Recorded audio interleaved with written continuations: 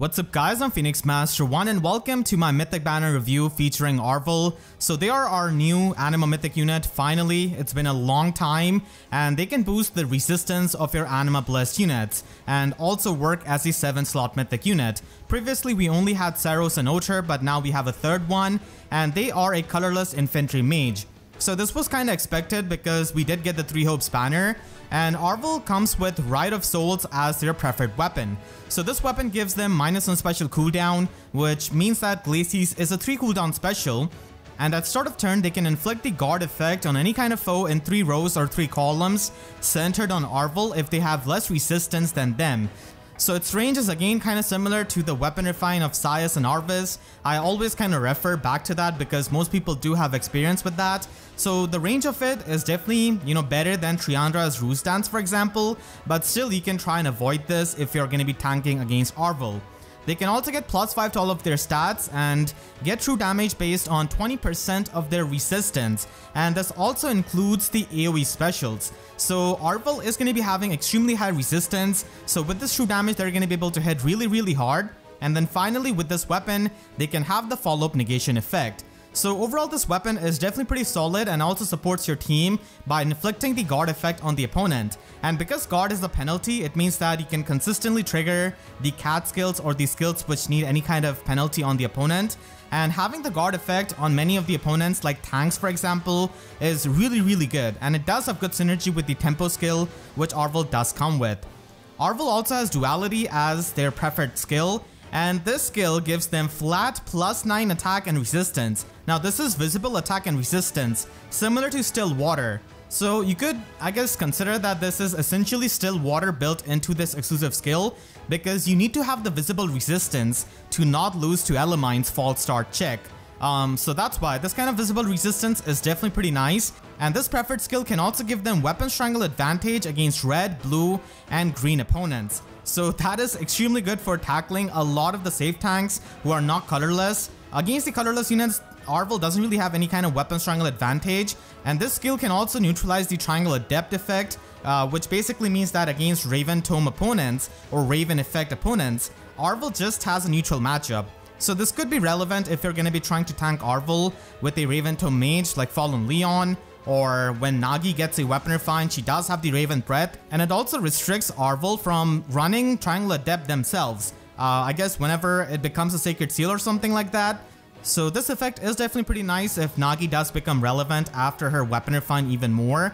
And at start of combat, if Arval has got more than 25% HP, then they can get a guaranteed follow-up attack. So essentially with this weapon and the slotty skill, Arval is able to have the Omni Breaker effect, which means that they can stop the follow-up attacks of the enemies and have the guaranteed follow-up themselves. And Arval is going to be pretty slow, so this is definitely pretty nice. And Arval also has got attack resistance tempo and attack res Oath 4. So the Oath 4 skill is definitely pretty nice here for getting the visible resistance. Again, visible resistance is the way that you do not lose against the resistance check of Elimine. So it is going to be really helpful, and this can also provide you teleportation just like attack speed Oath 4. So it is always going to be helpful in Either's defense whenever your units can teleport, because it can definitely catch your opponents off guard. So I hope that you now understand how Arval can function with their base kit a bit better. Overall, Arval ends up being a bit of a hybrid mythic where they can support your team with the guard effect with their weapon, and then they can also function in the combat because of the weapon strangle advantage, and also not be susceptible to Elimine's false start, because as you'll see in a moment, Arval actually has incredibly high resistance, and we can actually see the weapon strangle advantage of Arval in action with the green arrow and the green thief having the red arrow. And we can also see this against the Sword Dragon. Arval has got the green arrow here, and they are going to be triggering Glacies. So using this I can, try and speculate these stats, and from what I came up with, I think that Arval is going to be having base 43 resistance at most, and at minimum I think Arval at least has base 42 resistance, and also has amazing base attack at 44. Doesn't really have very high defense at 24, and isn't really too fast with base 26 speed. So keep in mind that duality of Arval does give them +9 visible resistance, so the image that I have is considering their preferred slotty skill. So Arval actually ends up having 52 base resistance right out of the box, which is definitely pretty amazing for your matchup against Elimine, as you'll see.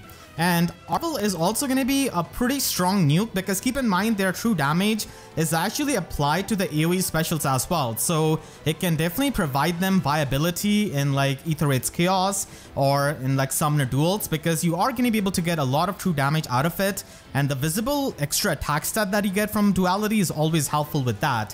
Arval actually functions completely well with their base kit, but if you had to change things around, then in slot B you do have options with Lull Attack Resistance or Wings of Mercy, and if you want to have a more supportive route, then I think Arval could also take that role and run the Sabotage skills, and could also be used in Arena with Mystic Boost 4 because Arval is going to be having insanely good resistance, so their matchup against dragons is going to be getting better by disabling that adaptive damage, and you can actually use Arval with like 3 dancers as well to clear most of the in-game content because you can run an AoE build on them.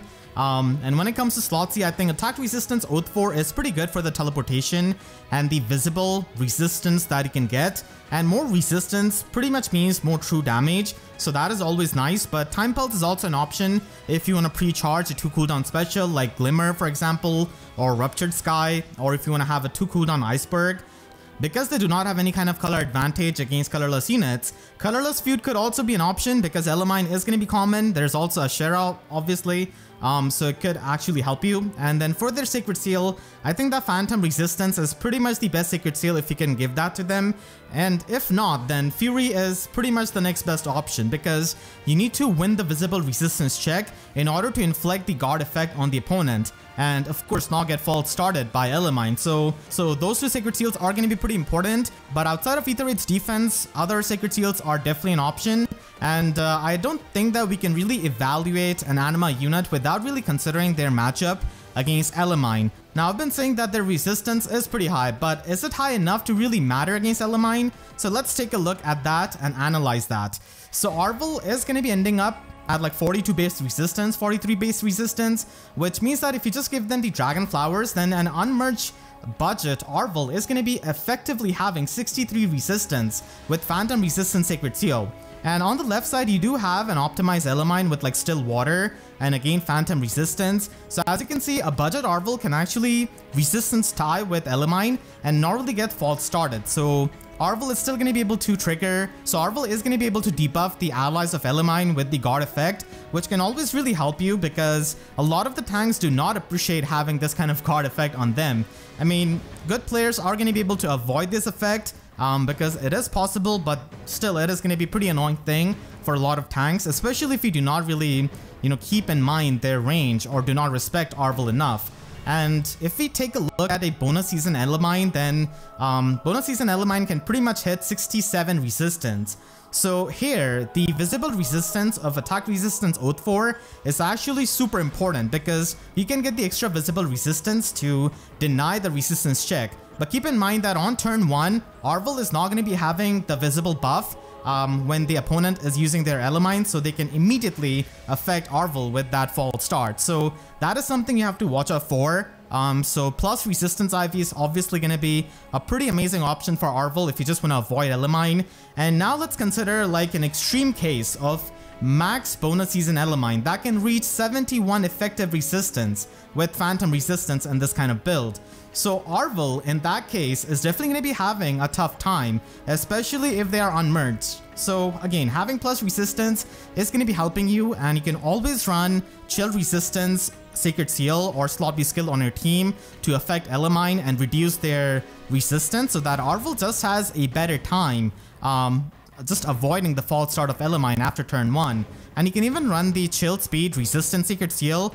I don't really see that many people use the dual Chill Sacred Seals, but I think it's pretty good because you can like precisely affect Elimine, and it could be pretty hard to avoid Elimine with that because of her high resistance and also the speed that she has got.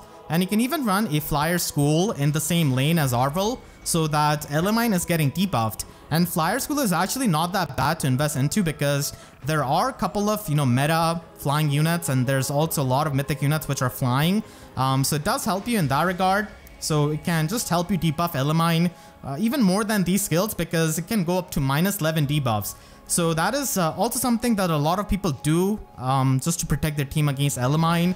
So this is pretty much an extreme case, but you can see that Arval with some merges, some investment, some help can definitely deny Elimine consistently with their visible resistance, and Duality's extra visible resistance is definitely extremely helpful here, so there's absolutely no need of removing that, and even Oath 4 skill that they come with is going to be helping them in such matchups. Now the good thing about Arval is that they boost the resistance of your Anima Bless units. This actually means that you can run them with Mirabilis and pretty much get plus 10 resistance on your Anima Bless units. And this means that if you run Bridal Catria a lot, which is an archetype that Elimine really kills with her false start, then you can try and run a resistance stacking Bridal Catria. This is something I actually do and I've been doing for a couple of months, and it has actually worked out pretty well, and now it's even more viable to do with Arval, giving you even more resistance. So you can just run a Catria like this who's quite self-sufficient with that chill resistance, with that attack res Oath 4, the phantom resistance, and by doing this you are basically going to be debuffing the resistance of Elimine so that they cannot really trigger their false start outside of like turn 1. So only on turn 1 you're going to be susceptible, and you pretty much have to, make your opponent waste their actions on turn 1 by destroying their structures so that they do not try to tank on turn 1 itself. So that is something you have to do, and it's definitely, not, very simple or very easy, but it is something that is possible, and a lot of people do try to do that, including me. I've been doing that with my AETHER defense anima team as well. And again, you have to keep in mind that on turn 1, you're still going to be susceptible to that false start, and against Elimine, it's always good to have multiple effects in each lane, so that the Elimine player at least has the dilemma of which lane they should be trying to false start, because if you just give them one option with Bridal Catria, then they're obviously going to be just false starting that lane. So giving them multiple options does mean that the prioritization on the Elimine player should be good. And if you're going to be running Bridal Catria with Arval, then you should be giving the phantom resistance to Catria, because Catria, in my opinion, does have a more important effect than Arval at the very least, because it is going to be helping you tank bust with that brave attacks. So Arval could just have the Fury Sacred Seal, and Bridal Catria could have the Phantom Resistance. So I really wanted to go over how Arval can change things in the Anima defense. I mean, it's not going to be a big change. Elimine is still the boogeyman of Anima and Askr season, so that is still there. But at least like Arval can help you resistance stack a bit better, and it's not susceptible themselves to Elimine. So that is at least one positive compared to someone like AETHER, who's just going to get his Brutal Shell denied with false start. So that is the silver lining of Arval basically, and why they are a really good Anima Mythic. But do not think that you're going to be winning against Elimine teams or, against a lot of the teams in the Anima season just by having Arval. They are good, but they are not that good that Anima season becomes better, or Anima season actually improves in terms of its defects with how, Elimine completely destroyed it with that false start. Just like a lot of mages, Arval also has the problem of getting walled by armors with Hardy Fighter and Deflect Magic. So mages do not really have any kind of special that can pierce through the damage reduction of something like Deflect Magic, for example. So there it is always going to be troublesome, and against a lot of the far safe tanks, Arval is going to be dying. There's no sugarcoating that. And Arval is also going to be susceptible to null follow-up effects because Arval is quite slow. So the Omni Breaker effect is not going to be a thing against the null follow-up Sacred Seal, which is going to be pretty common. And null follow-up as an effect is a lot more common now. So those are going to be the shortcomings of Arval. And people can also dodge the guard effect of Arval with their safe tanks, because you can pretty much park your safe tank outside of the range of that. You can always do that against Yune as well, against Triandra when you read the AI. So that is possible to do, and you can just have the guard effect fall on units like Plumeria and Elimine and not really care about it. So your main safe tanks are not going to be affected by it as such. So Arval does have their shortcomings, but still, with how starved we have been in the Anima season, Arval is definitely a bit of Chrom, if you will. And against many of the far safe tanks, if they're running Dragon Wall, Arval can definitely try and close the gap between the damage reduction that they get because of Arval's high resistance. And Arval's high resistance can also help them against Duma, for example, because Duma does have the resistance check for the decharging in his weapon. So that's something you have to watch out for as well if you're going to be facing Arval. And if you don't really care about using Arval, then they do have pretty good fodder in attack res tempo and attack resistance Oath 4. So this could easily be given to any kind of like mage, and the teleportation effect is so good, as well as the extra offenses. And the extra resistance is always going to be helping you if you run, things like iceberg or any kind of skills that do use your resistance. So it is always going to be pretty nice. So their fodder and their usage is both pretty good. So let's go over my Anima Mythic tier list. I am consistently in Vault of Heaven in tier 39 and top 3k always. So it is pretty much from my experience of using these units. And I do try and swap out the mythics depending on the team and depending on the bonus. So I have used all of them.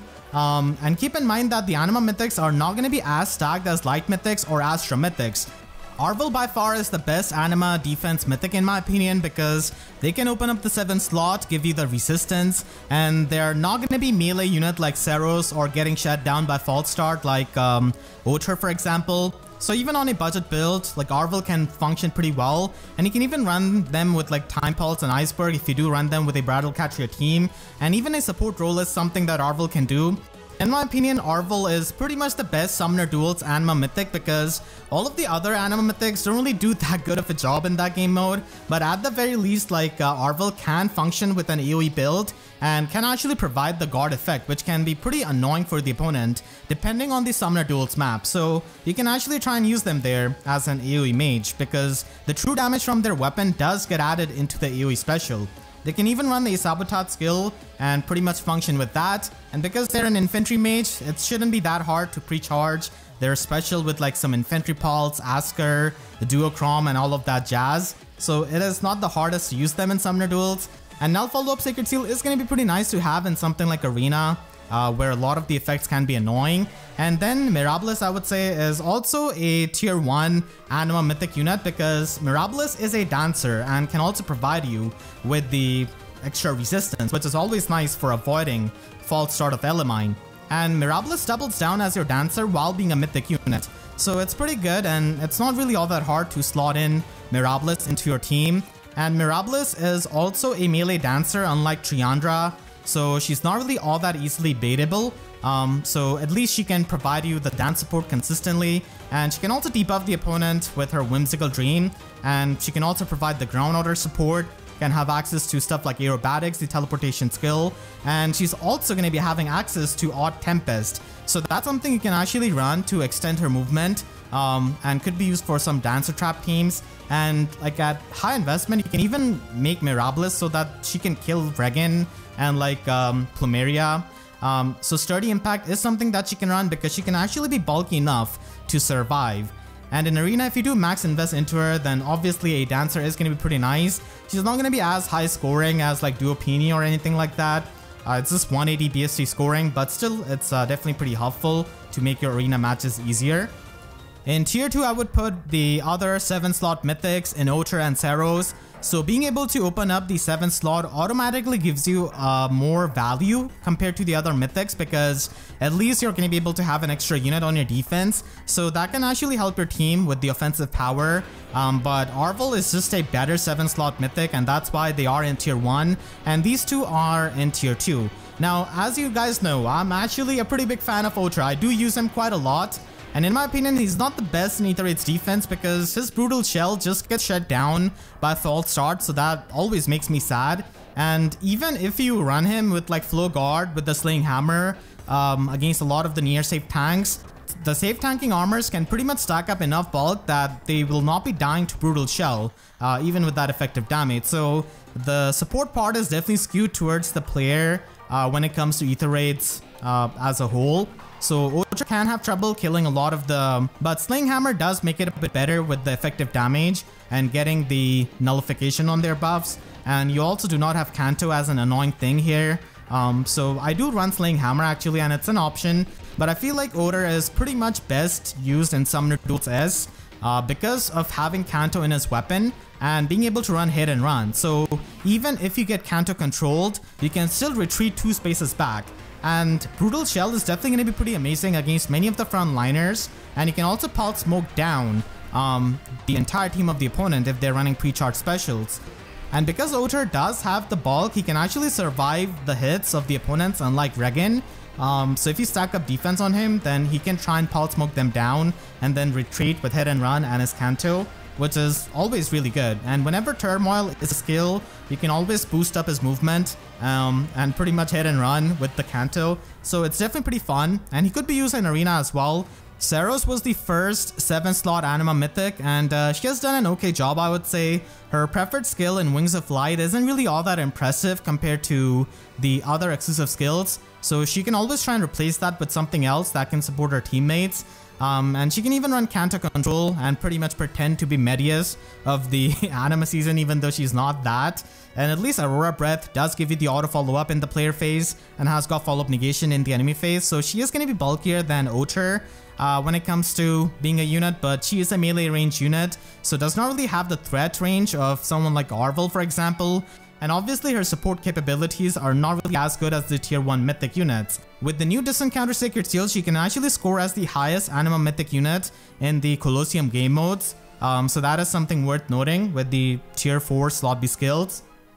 In tier 3, I would put Duma and Thrasier. So Duma did get a pretty nice weapon refine and remix in my opinion, but still, he's an armor unit at the end of the day, so he does have his limitations, and he can definitely be run as a Anima Mythic, giving you the extra attack, and the upheaval's damage and the fact that he can destroy structures is definitely pretty good. But keep in mind that you're going to be susceptible to Elimine unless you invest into a hyper anti-Elimine build that can work in the bonus season or something like that, so that is always possible. But I usually just use him with Wings of Mercy, and he can even be used with Farsave if you want to. So in his bonus season, he's going to be extremely tanky, and he's actually not going to be dying that easily, so you can run him as a Farsave unit while also working as your Mythic. So that is a role that he can do at max investment for sure, and much better because you're going to be having the bulk from the merges.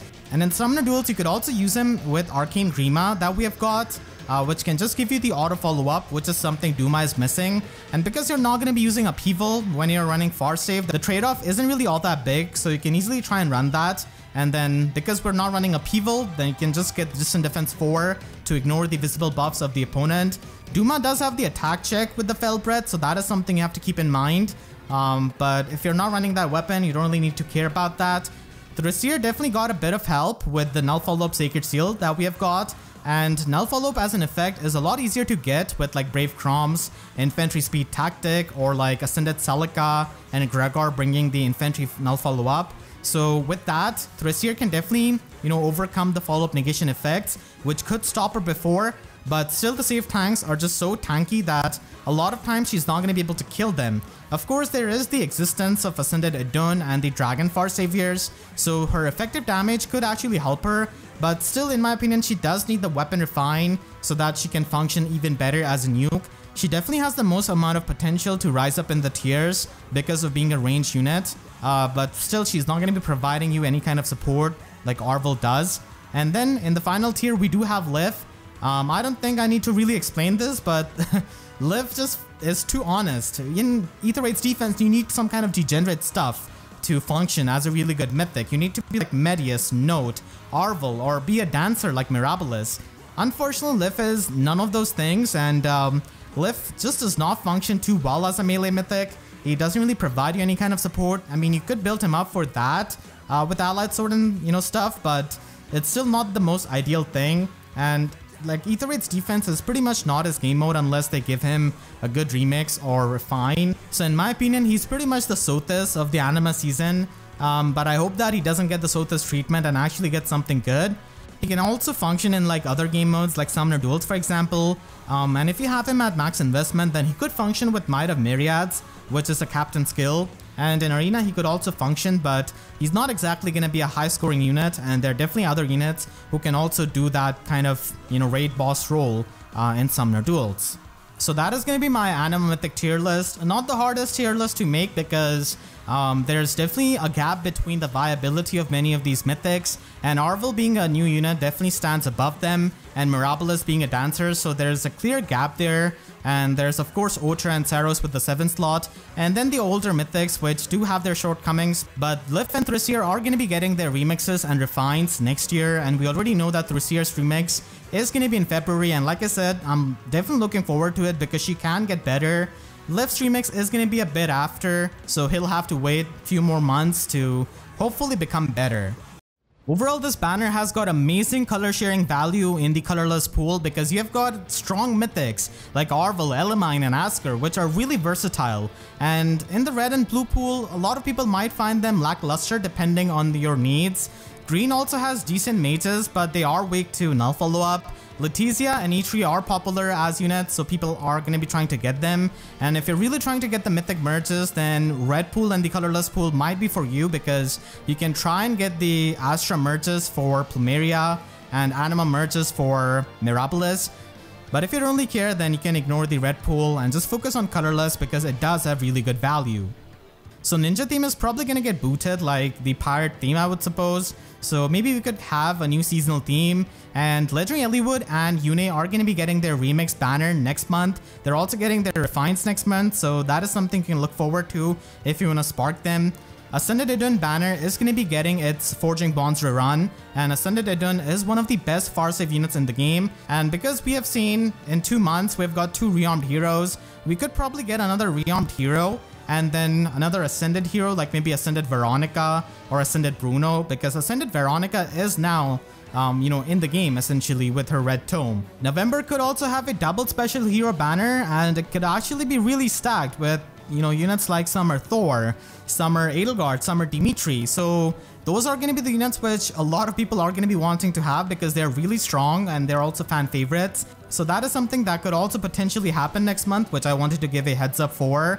And the reason why I said that Embla could happen next month is because we do have the space of 2 red units next month, and it would be in the line of Askr and Ash both being colorless, and then Embla and Elm both being red. So it could happen. We don't really get the red mythic or legendary units that often, and with the space of 2 double OCs there, it could happen. And it has happened before with like Thor and Eitri color sharing, and then before that Freya and Triandra color sharing in the green color. So it could happen this time with Embla and Elm as the double OCs, as we have seen that happen in the previous years as well. So I'm just going off that pattern. So overall it is going to be, in terms of unit strength, a bit better than this month's mythic banner. And if you really care about getting Embla, then you could try and save or any of these units. With Embla and Elm being there, I think one of them could be a legendary unit and the other one could be mythic, similar to how Thor and Eitri turned up to be. Like Eitri ended up becoming a fire legendary unit. So one of them could end up becoming a wind legendary unit. And they have been slowing down on the mythic units. If you haven't really noticed, we get a lot more legendary banners than we get the mythic banners. So that's why I think that one of them is probably going to be a legendary unit. So yeah, that is my prediction for the next month. And hope this info has been helpful to you in making your decision. And now let's take a look at the other units from this banner as well. Askr is just amazing as a color sharing unit because he's top tier in Aether raids and also in summoner duels, and such a useful unit because not only he's really good in the combat, but he can also work as a support unit because of open domain. And he can easily be used in any kind of team because of providing resonant shields and resonant blades effect, and also the -1 special cooldown. So you could use him with a tanking team or with the Gale Force team. You guys have seen me use him so much. And even in summoner duels, he can work as a really good frontliner and even tank like the meta threats because of his true damage reduction. And true damage reduction means that it's not pierceable by Deadeye or lethality, so that is always good. And he can also be used in the Aether Raids Chaos season on like Aether Raids defense because the blessings don't really matter. So he's truly a top tier and versatile unit, and his fodder is also good, so you can get the Ideal 4 and the Bulwark skill at the same time. Elimine is the reason why Astra and Anima season is what it is, and Arval is not really going to be changing too much drastically because Arval themselves is just immune to Elimine and can help Bridal Catria, but that is not going to be on every team. So Elimine still has a lot of utility with that false start being able to shut down so many skills like Bridal Catria's effect, Hardy Fighter, Brutal Shell. Not to mention Holy Ground also provides you the damage reduction, so she is one of the best allies you can have for a safe tanking team. And even if you use her in like summoner duels where false start is not all that relevant, you can always just switch out her weapon for Tannin Baton and give Drive Guard.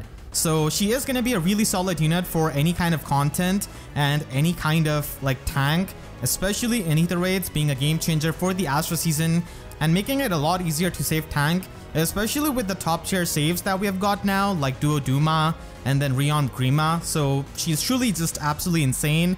But unfortunately, her fodder is not really all that insane because she mainly provides the Fortre skill, and the push skill is really outclassed as a slotty option, and Nudge Plus is also decent, but usually healers would want Return or Rescue as the retreat option, so the Fortre skill is the main premium skill. Letizia is a bulky green mage cavalier who can get a bunch of debuffs with her weapon, and she can also get the auto follow up, so that is going to be helpful because of her low speed.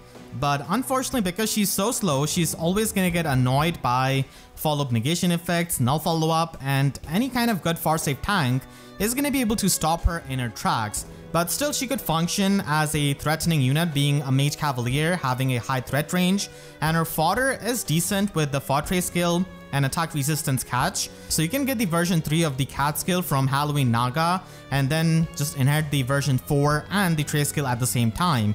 Rouse skill is also, I guess, nice, but it's not really as good as the Oath 4 skills, and Rouse skills can be annoying with its positional needs. Eitri is an amazing flying mage, and she is easily the best green unit out of this pool on the banner, and her flying mobility is just absolutely amazing, and the fact that she's got Canto 2 built into her weapon is so good. She's also deceptively bulky because of the damage reduction that she can get, so she can function really well in arena because of the mobility that she has as a flyer. And when it comes to summoner duels, a lot has definitely changed. We have a lot of far safe tanks which can stop her in her tracks, and there's also Canto Control which can stop her mobility, but still on a Bridal Catria team she can definitely hit hard and actually be a pretty annoying unit for some of the far safe tanks because she can actually survive their counter attack by running stuff like Sturdy Impact and then pulse smoking down their pre-charged specials. And in Aether Raid, she could always be used for hit and run, but again, Canto Control is going to be a bit annoying, and like most of the mages, she is going to be having problem breaking through a lot of hardy fighter armors, which are going to be stopping her auto follow up.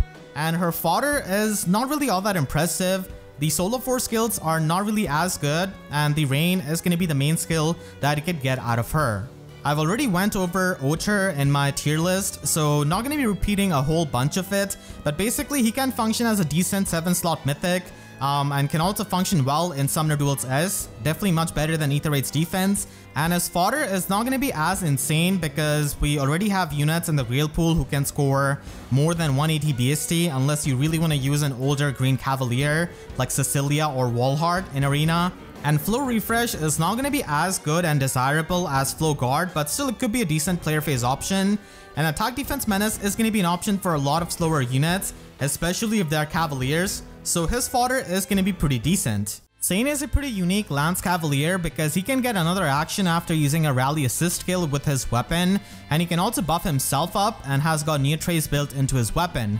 So he can just use a flow skill like he does with Flow Refresh, or even use Hit and Run just for retreating a bit. But the problem for Sain is that we just got another Lance Cavalier who can get another action with his assist, and that is Brave Chrom. Now, Sain is going to be hitting pretty hard and can function as a Gale Force unit, but ultimately Brave Chrom is going to be able to use his assist to just reposition an ally for free and then copy all of their status and actually get a lot of stats in combat, and can also function uniquely by copying like an extra movement. And Brave Chrom is going to be faster than Sain, so he is just going to be having much more opportunity to double and get on the kills. So Sain does face competition from him, but if he's a favorite of yours, then he can definitely function as a Gale Force Cavalier or function well in the player phase with something like Sword Sparrow and by simply using a flow skill. You can also fodder him, I guess, for Rally Up Attack Plus or for Flow Refresh. Speed Defense Catch 4 is not that desirable skill, so his fodder is not the greatest, and like I said, Flow Refresh is not going to be as desirable as Flow Guard, but still a good function if you really want to have that effect in the player phase. Shadows of Valentia Est, just like Sain, does have the Near Trace skill built into her weapon, so her sloppy skill is rather open to run a flow skill like Flow Feather or even run Pegasus Flight at higher investment. And now Pegasus Flight is definitely easily available with Fila being in the normal summoning pool.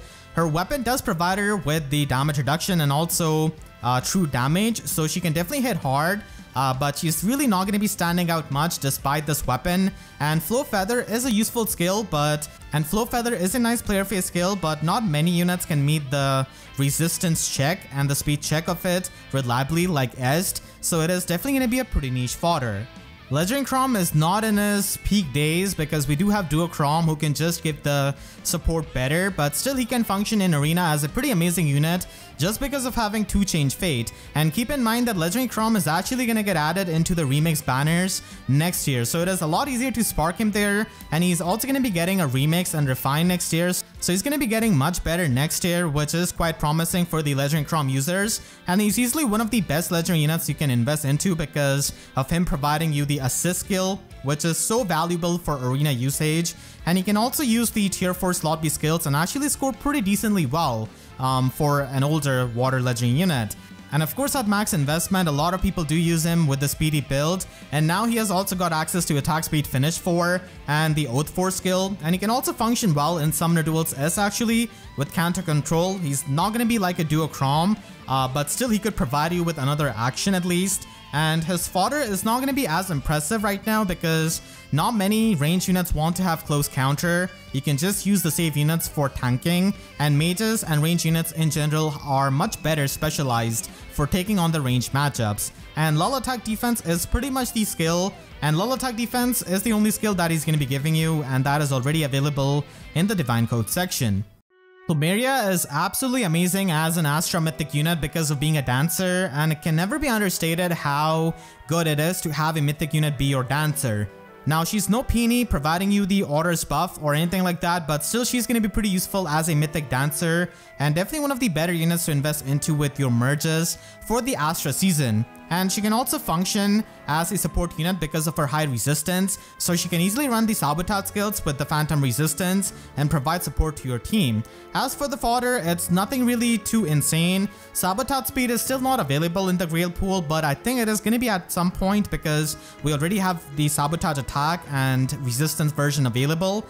So the rain skill is going to be the most useful skill that she can provide to you. This banner surely has a lot of Anima Mythics if you're trying to finish that collection. So Mirabilis is also a pretty good unit, and she definitely has options with her weapon, especially with some really good inheritable weapons that we have right now. So Zanbato Sword is actually pretty helpful for killing Regans if they just try and leave her in the range of Mirabilis. Coral Sword can provide you the guaranteed follow-up attack, and Flame Gunbai that we do have from Flame Rinka can give you more debuffs in the combat, which can help you in survival. When it comes to the fodder, it is kind of the similar case as Plumeria, where she does have the sabotage skill that is not easily available, so the most valuable skill is going to be Fortress Defense Rest 3, which she can provide. And this skill is usually only going to be needed if you want to have a visible resistance or visible defense check. And even in that case, like Still Water and Solid Ground are just going to be better skills to maximize that stat. Lif is the final unit present on this banner, and I pretty much just use him as a Wings of Mercy unit in Either its defense, and that is the extent of it, but he is going to be getting better with the refine and remix hopefully that he can get next year. And his fodder is useful with Distant Counter and Time Pulse being pretty universally useful skills. We do have better distant counters now in Distant Ferocity, Distant Dart, and Distant Stance, but still you do need the base distant counter for that and for inheriting another premium skill on top of it. So it could help you as a prerequisite skill, and Time Pulse is going to be pretty useful for any kind of weapon that has -1 special cooldown for pre-charging a 2 cooldown special like Vital Astra or Ruptured Skies, so it is going to be a pretty good skill. So he does provide you with some good fodder, but he himself is not really going to be doing too much right now.